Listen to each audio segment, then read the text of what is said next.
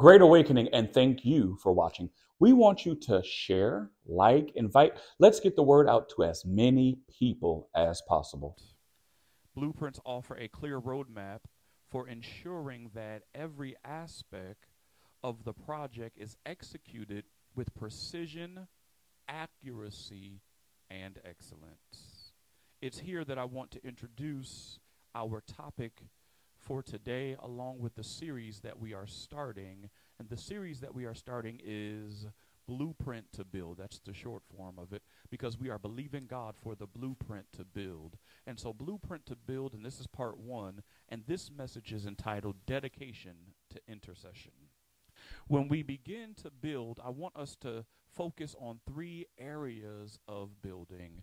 It's going to be precision, accuracy, and excellence. Can we say that together? Precision, accuracy, and excellence.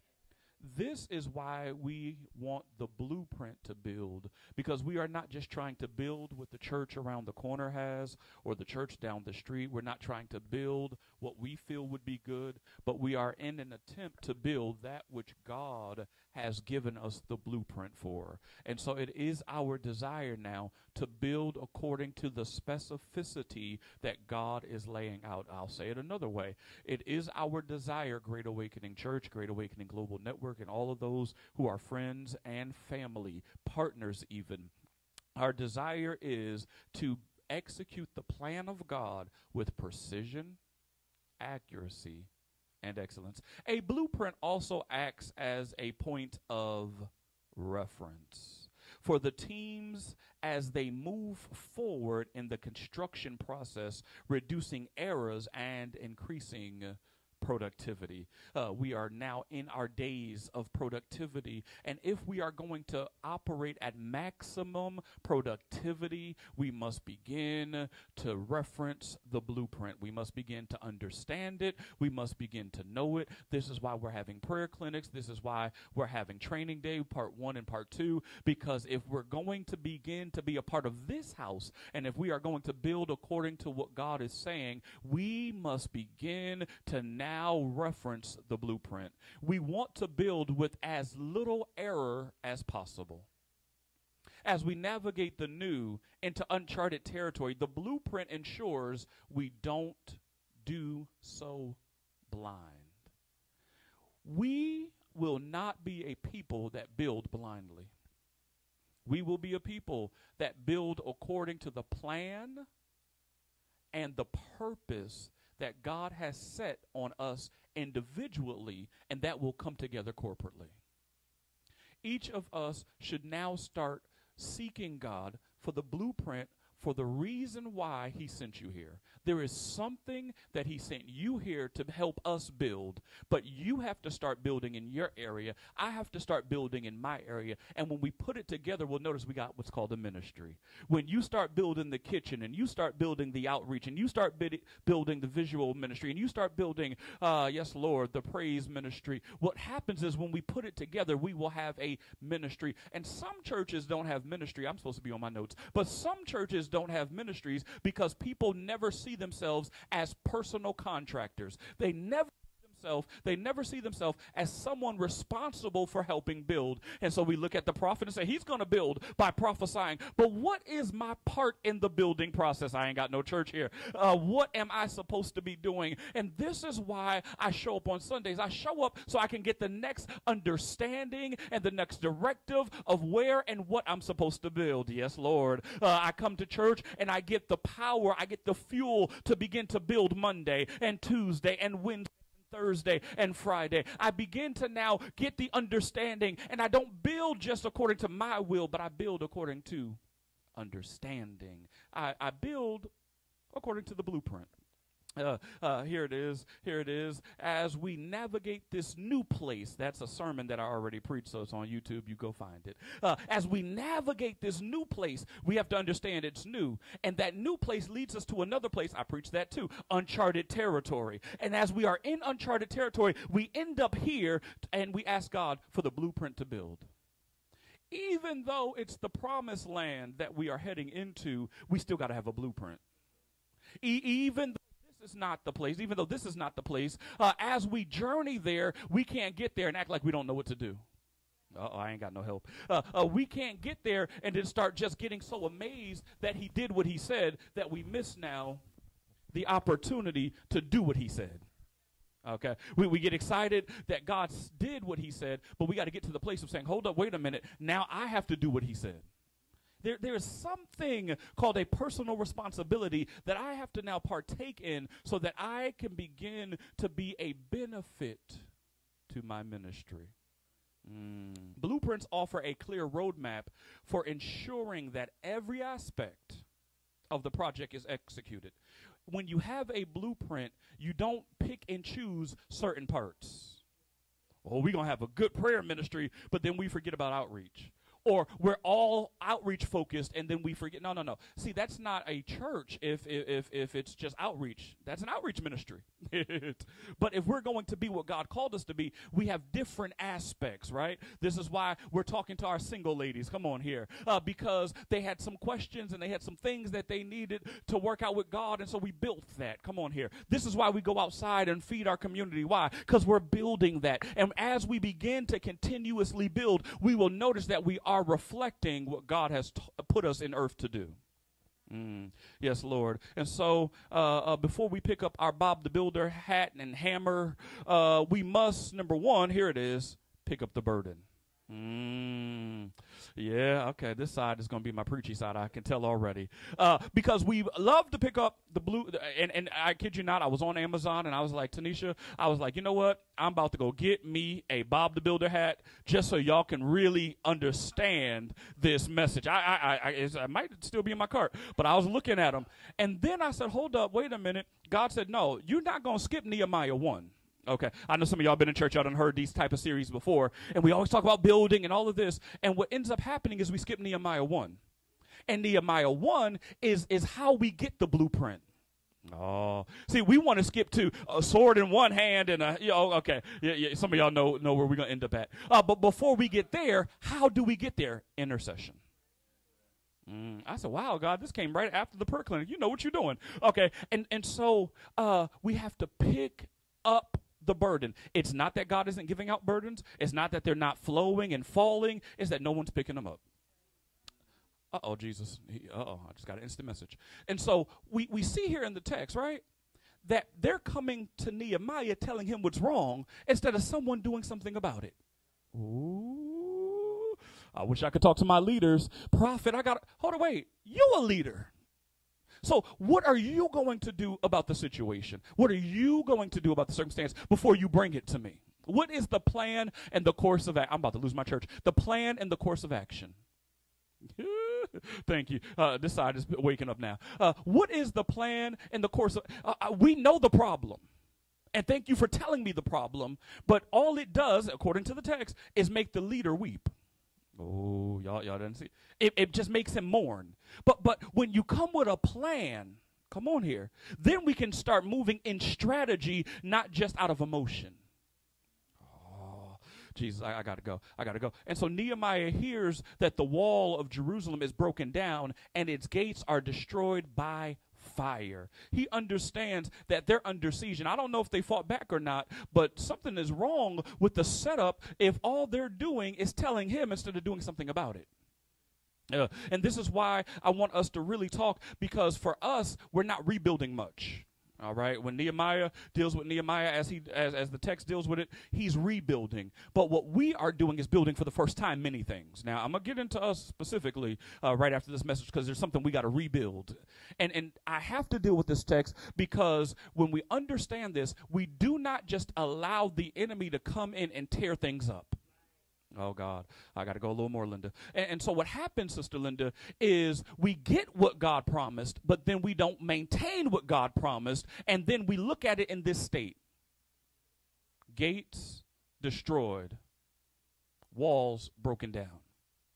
We have to now move in such a place that we're going to maintain and take care of what God gives us. Yes, Lord. And so for us, this is still going to be very insightful because we're building for the first time. We've never been this way before, but we're still going to build. We don't know exactly all that is in the land, but we're going to build. However, while we're building, we can't start neglecting, God help me today, other areas of ministry, other partners. We cannot begin to start neglecting as we build. And so now as I move at a different part of the building project, somebody has to say, hold up, wait a minute. Prophet can't do that now. I have to do it. And as I do it, I'm going to make sure that that is not left behind. I'm going to make sure that that is not being torn down while we try to build this. And so when he hears the news, his response was Great awakening.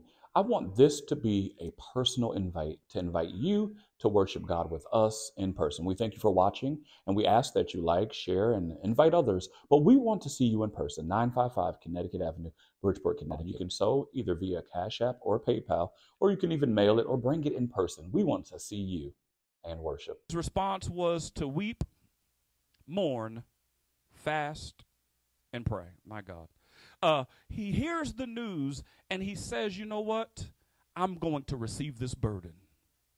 CJ, he says, you know what? I'm not going to be like everybody else and just spread the news and just have dialogue and conversation about what happened.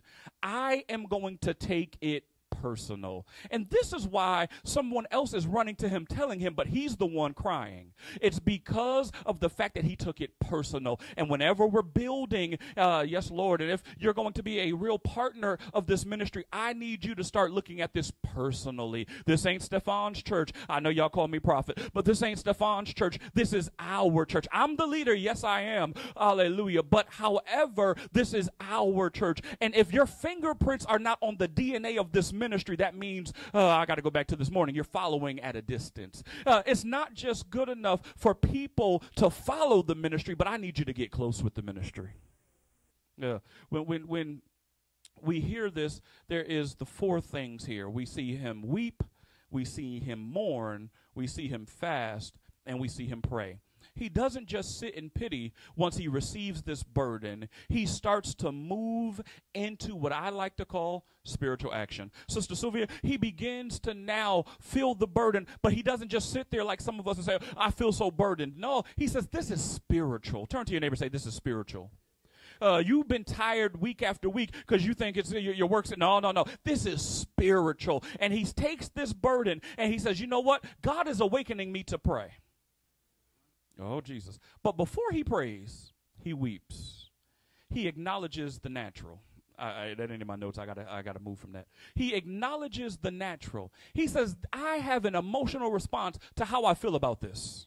And some of us think we're going to advance but not feel it emotionally. No. When you receive a burden from the Lord, you begin to cry. You begin to weep. You begin to get sad. You begin to miss meals. So you say, you know what, since I'm missing them anyway, I might as well fast because you have a burden. And some of us will never build anything great until we understand our spiritual toolbox. I was thinking about a toolbox too, but I ain't going to do it. I have enough time to go get it. I was thinking about it now. And so we have to understand our spiritual toolbox. Now, what I teach you, and I'm going to keep saying it to y'all and know what I'm going to say, but what I teach you does not just work for a church. What I teach here from this pulpit, based on my assignment, works in every area of life that you invite God into. Okay? So here's our spiritual toolbox. We're going to go to it. I'm persuaded that this wasn't just any kind of weep. It was an intercessory weep.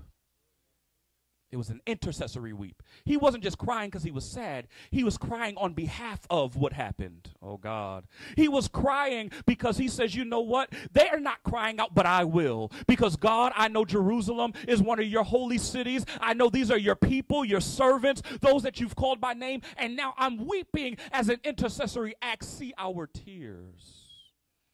He was weeping on behalf of a nation that now, because of the state that he heard about it in, had no defense. When's the last time you cried on behalf of America? I told you don't just work for church. And what happens is we keep looking at America fall into moral decay. We keep looking at it get worse and worse. We keep looking at burglary get worse and worse. And all we do is talk about it. We see the direction that our schools are going in. We see the direction that our money is going in. And all we do is just talk about it. We see that there is an assignment against us to kill us and get us overweight and get us all of these other things crazy and on medicine, and all we do is talk about it, and we keep talking about the man, but we're not praying. And so when you get a burden, you weep on behalf of a nation. It's possible that greed has our president blinded. And I ain't talking about our current president. I'm just talking. But it's possible that those people, those scientists and those CEOs, they're blinded by greed. Who is the one that is going to weep until God begins to awaken them to the sin that they're doing? Yeah, I know that the desire of America is to get everybody on meds. Everybody's going to have a medical something. Come on here. Y'all don't want to talk to me today. That's the assignment of America. I don't even know if it's the enemy. I know it's America because greed, yes, Lord, I told you when I preach from here, I'm preaching as a prophet to nations. And so what happens is America is beginning to now just make money off of the back of its people and trying to push us into slavery. Y'all don't see it that way because you got a little income coming in. But this income back then would have got you a house, but now it doesn't. Yes, Lord. And why doesn't it happen? Because America is trying to push us back into slavery. Not just black people anymore, but anybody who's not a part of the top 10%. And the reality is there needs to be someone to stand up as an intercessor and weep. Weeping. Somebody say, preach, prophet.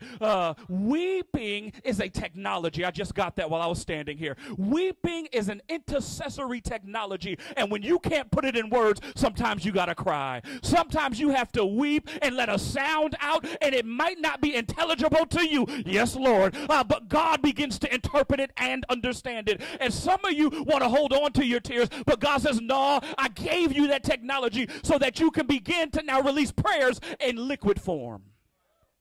He understood. Yes, Lord. It was a mourn that came next. He wept, but then he mourned. And they're not the same thing, but I ain't got a lot of time. He mourned it. He says, now I am saddened by it. I'm mourning. I'm not just weeping. But I love the fact that he wept first because that's an action. I just told you. But next in his intercessory toolbox, he used the tool of mourning. M-O-U-R-N. Mourn. To be sad. To be grievous. And this wasn't just sadness. It was a prophetic mourn, okay? So we got an intercessory weep, but now we have a prophetic mourn. He's mourning prophetically because he understands that if they have no walls and if they have no gate, destruction is next. He begins to see prophetically, and he doesn't like what he sees. See, we get stuck, CJ, we get stuck, Deanna, at the first level of prophecy, and that's just seeing. But we don't understand that we got to sit with God long enough to see if it's reversible. Y'all don't want to talk to me. It's in the book of Jonah. And in Jonah, what happens? They will be destroyed. He prophesies to them. They turn from their ways. Those people weren't destroyed. Now, that land ultimately got destroyed a couple of books later. But those people didn't because they had enough sense to say, no, this is reversible. Okay? Now, let me do it the way the church people know it. If my people, which are called by my name, would humble themselves and pray, then will I hear from him. He's not even hearing until we start turning. Okay. And so now we're here at a prophetic mourn. He does not like what he sees, but he understands that God has the power to turn it. Oh, God. I wish I was talking to somebody who was in some trouble and you seen the way it was going to go. Okay. But then God, after you started mourning the loss of it, he started to turn it. He could feel the oncoming attack against Jerusalem, and he saw that they wouldn't be prepared, so he started mourning. He started mourning the bodies that probably were dead and were going to die. He started mourning, and we have to begin to stop looking at the news, looking at war, and just turning the channel. No, we have to pick up a prophetic mourn. I know we want to get to the place of building, but before we build and before we buy, we've got to mourn. Ooh, thank you, Taja. What are we mourning? We're mourning what will happen if we never live to the full potential that God's called us to. Who will not get saved if we don't continue Great Awakening Church? Oh, y'all getting quiet on me again. Who will not get delivered if we don't meet here on Sunday at 2 o'clock? Ooh, what person could come in here and they might have was about to commit suicide or commit mass murder, but they came in here and got delivered? I'm talking about we need to mourn because what could be doesn't have to be.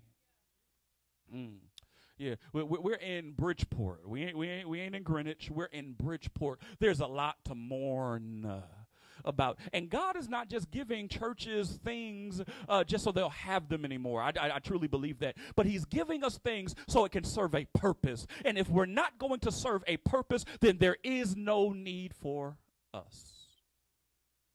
And so he begins to mourn because if they don't continue to serve the purpose that God has placed them for, which was to be the servant of God, there's no need for them. And what could happen is now the oncoming attack can wipe them out. He understood if the gates are gone, everyone, including the enemy, had access. Here it is simple. Gates equal access. And so the Bible begins to mention the gates because now there is access. And when we mourn, we have to stop getting happy about open doors and start wondering what's coming through. I ain't got no church. We got to stop saying, oh, it's my season of open door, and start asking God what's coming through. Because if some of you saw what I saw, you would start mourning. Because what's coming through the door isn't just blessings. What's coming through the door is not just my best year, because the reality of some of us, we ain't had the best year yet. Oh, okay, y'all don't want to be real with me. Okay, so some of y'all want to be real.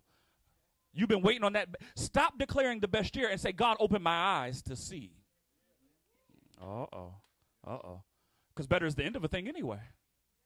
So if now was my best, then what do I have to look forward to?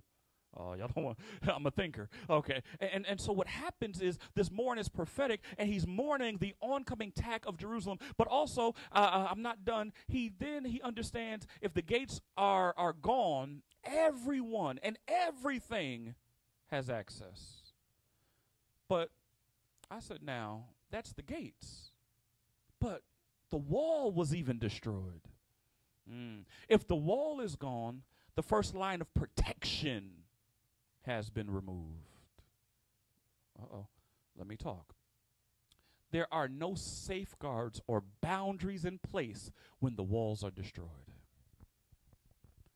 We're not just a church, we're a wall. We're not just a wall, we're a gate. And some stuff cannot be allowed because we are a gate. And so we disallow. Come on here. I'm still talking about intercession. We are a gate, so we begin to have a safeguard or be a safeguard. But when the gates and the walls are destroyed, there's no safeguards, there's no barriers. Here it is. Walls also represent stability. When a community doesn't have a church, they're unstable. We're not just building to build. We're not just building so our names could be great, so that we could be the next wonder. No, we are building because God has a plan and a purpose. Watch this, for Bridgeport, and God has a plan and a purpose for Connecticut. And so He planted us here. I didn't choose to come here. He planted us here, and He planted us here so that we can begin to build, but according to the blueprint. I'm so close to being done, y'all don't even believe it. If I can continue to explore this toolbox, I believe he was fasting in faith. This wasn't just any old type of fast, but I could tell that it was probably the natural progression that flowed from him weeping to mourning. He probably couldn't eat, so he said, you know what, let me just make this spiritual and start fasting. Now, I taught y'all, you can starve yourself, right? Just go without eating, right? I do that. If I get a couple of accounts back to back, I'm just working, but I'm not fasting. Even though I didn't eat for 4 or 5 hours. My wife get home like, why you ain't eat nothing? Now you're rushing me to cook. But my mind was occupied. However, when I fast, I replace meals with prayer. I replace snacks with scripture. Y'all don't want to talk to me. This is fasting now. Every time I get a hunger pain, I say, thank you, Jesus, because you're birthing something in me. I'm talking to fasters right here. And so in this toolbox, I believe he was fasting in faith. He pulls out his faith and he says, God, well, I'm going to fast because I know that God begins to see the sacrifice of fasting.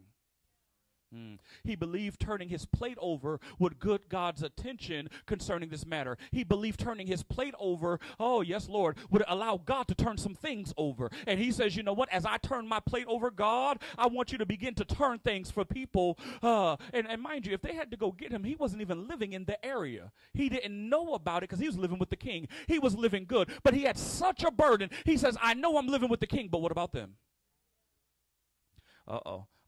Oh, man, I'm about to mess up, Mother Mamie. See, what happens is a lot of us only want to make sure that we good. I'm really supposed to be done with this point, but y'all looking at me crazy, so I'm going to talk. And so the reality is we just want to be good. I just want to be straight. I just want to make sure all my, you. And God is sitting there like, I gave you a burden for people. You keep thinking that your money is funny because, other stuff is happening. No, it's because you have not accepted the burden to feed your community. You have not accepted the burden to tithe until the church gets to the place it's supposed to. You have not accepted the burden, come on here, to build the business. You have not accepted the burden to raise those kids that are not you. You have not accepted the burden. And so since you haven't accepted the burden, you don't have God's protection. Because he will protect you as long as you are working according to his assignment. This is so amazing, and we'll learn it as we continue. Nehemiah is outside of the situation, but they come to talk to him because they know that he will have favor over the situation. That's why I read the last verse, because he's in the king's house. And he doesn't just, I feel like yelling. He's not just in the king's house, right? But he has audience with the king. How do you know it? Because he's the cupbearer. The cupbearer is a trusted person. Okay. I got a cupbearer over here. She brings me drinks. But the reality is if I didn't trust her, I wouldn't drink it. Y'all don't want to talk to me today. This is why at any church I go to, you got to bring it to me in a bottle and then open it. Come on here. Matter of fact, I'll just drink out the bottle. Because the reality is I can't trust everybody as my cupbearer. But Nehemiah was the king's cupbearer. So he has audience with the king. And I believe that when we get audience with the king, we can ask the king for something. And because of our relationship, he'll grant it. Let me move. He didn't just fast, but point number 2, and I only have 2 points, so I'm almost done. He didn't just fast, but he entered intercession. He entered intercession. And what I love about this text is we get to dissect his intercession. We get to read what he prayed, because oftentimes the Bible will just say he prayed and it'll move on. But no, we get to read this prayer. And this is why the next prayer clinic, I'll be teaching from Nehemiah 1. So y'all get ready and y'all be here. It should look just like this at the prayer clinic because we're going to dissect this. But today, I'm just going to give you an overview and then we'll flesh it out later. But what we see here in this intercession is the confession of sin. We see now that as an intercessor, he stands in between the people and God and he repents. He repents by confessing the sin that they committed. Yes, Lord Jesus. If we're going to build according to God's blueprint for us, we must confess sin quickly. Oh, y'all don't hear me. Stop praying all of these other prayers.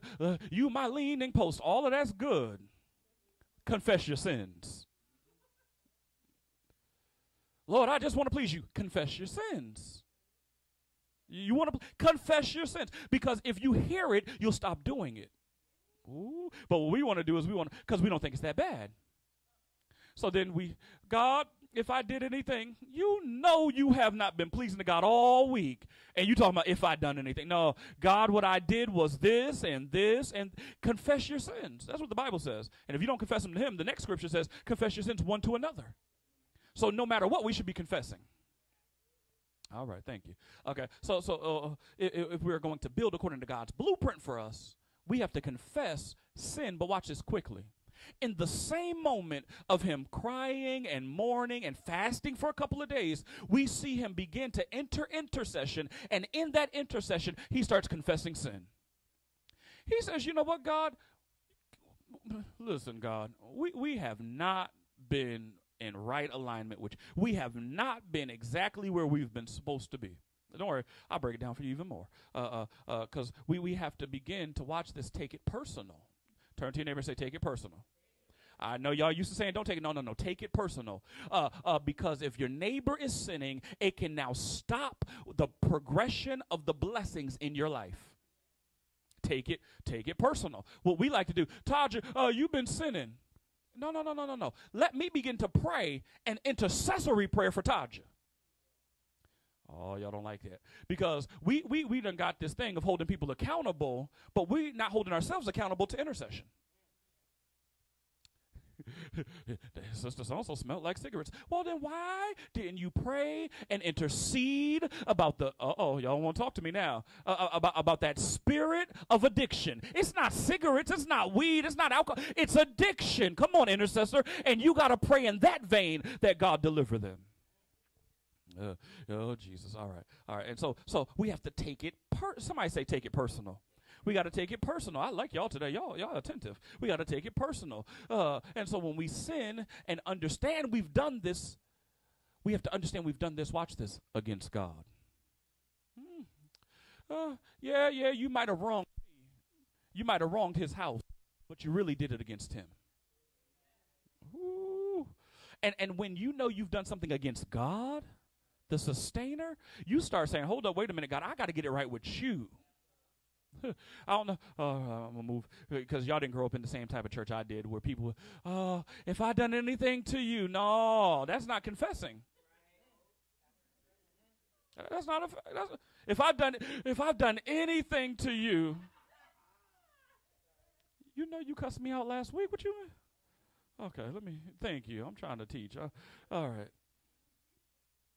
I added this to my notes. Where sin reigns, death also reigns. Those of you who were in Word Awakening know where I got it from. It's in Genesis. Where sin reigns, death reigns. And I ain't got time to go back through Genesis. Y'all get ready for y'all lesson. Read it tonight. But we see this from Genesis, and we see it onward, and it's not in my notes, but we also see it in Romans. Because the wages of sin is death. In other words, let me break it all the way down for my young folk in here. The payment for your sin is death. The amount that you get paid for continuing in sin is death. And this is why we must confess sin quickly. So it doesn't fester, because when it festers, watch this, Steve, it reproduces. we were sinning in just one area. I'm good. I just got that one area. And then we progress, Delia, and now it's 2 areas. Now it's 3 areas. Now it's 4 areas. And now we're sinning so much, we don't even know what God looked like, who he is. Who's God? God? Church? What's that? Because we're in sin. And I think we have to stop looking at sin as something that we just, oops. I like that. We keep looking at sin as a oops. Oops. I told a little white lie. Oops. I told them off. Oops. And we got to start looking at sin like cancer. It's eating away at us. It's killing us. It's destroying what we need. It's making us fight against each other. Uh-oh. And this is why we have to confess quickly. Watch this. If you confess it, you expose it. We ain't got to sit here and walk by each other and not speak. No. Listen, I was in sin for not talking to you and talking about you. It's exposed now. We can move on. We don't have to be best friends, but we can move on. I thought you was crazy when I first joined. All right, God bless you. We expose it, right? So that there's not this awkwardness between us. Why? Because we got to show up here and build. Okay. This is my problem with church folk. This is therapeutic for me, Tiff, so, help me out. But here's my problem with church folk. They will continue to work and build with their coworkers that they don't like, but then call you their brother, call you their sister, and walk by you and don't speak. And then think God's going to hear their prayer and bless them. That's the craziest part right there. Is that cognitive dissonance? I think that's what that is. Yeah, okay. Yeah, that's a disassociation disorder or something, Yeah, I'll be reading the books. And so, yeah, there's something wrong mentally if you think that God is a God of love and he only loves you. Ooh, I said it in this sanctuary before, and I'm going to say it again. God is not getting your enemy back because you're somebody's enemy. And do you want him to get you back? Uh-oh, we don't like that. So we might as well just begin to walk in love and start exposing and confessing our sin. Here it is. And see, I like telling on myself because you might you might miss a part and you might add a detail that wasn't there. And that's why I rather tell on myself. Amen. Hallelujah. Okay, so when you are confessing, you must, and it's in verse 7. You can research it at your own time. But if you're going to confess, you must give a description of the departure. Where have I departed from what God has said? Uh-oh. Where have I started going in a different direction than the blueprint that he gave me? Well, God, I haven't been feeling myself. And I just haven't. No. Tell him where you departed. God, I haven't been in prayer in 3 weeks. I haven't read my Bible. I haven't studied nothing. Come on here. I have to begin to give a description of the departure. Y'all don't like intercession now because it begins to put the onus on you. And you have to say, God, before I ask you to do anything for anybody else, let me describe how I failed you. Here it is in the text because I'm going to go over it. I told you we'll really flesh it out when we get to the prayer clinic. But watch this. The Bible says they acted corruptly. This term, acted corruptly, implies a deliberate turning away from God's commands and a departure from righteousness. What is righteousness? Righteousness is doing what's right according to God's standard. Nehemiah's use of the word corruptly emphasizes the severity of the sin. It wasn't an oopsie. This would suggest a pattern of rebellion. Uh-oh. Let me pause right there. If we're going to build, we got to get rid of the pattern of rebellion. Uh-oh. I don't know which side heard me, so I'm going to say it again. We got to get rid of the pattern of rebellion. Uh-oh. So then that means we have to obey quickly. So it might be a small instruction, but we got to obey it. And y'all think I'm talking about coming from me. I'm talking about coming from God. Because God might tell you to bless me, but I'm in a situation because you haven't obeyed. Your obedience affects someone else. Jesus. And so it's severe, right? You don't know what your hug would have did for me, but you didn't obey God. Oh, buddy. You didn't know that in your arms, your two jiggly arms, he put deliverance from depression. Y'all don't want to talk to me. Ain't nobody sleeping on me today. I'm waking everybody up. Come on here. Y'all need to get with Jay Grips. Come on here. Body by Jeff. Amen. And so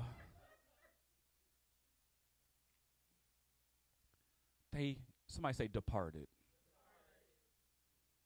It suggests a pattern of rebellion and disobedience that had continued over time. Let me go through this quickly. We haven't kept what Moses said is what he said, right? So they acted corruptly, but next, they haven't kept what Moses said.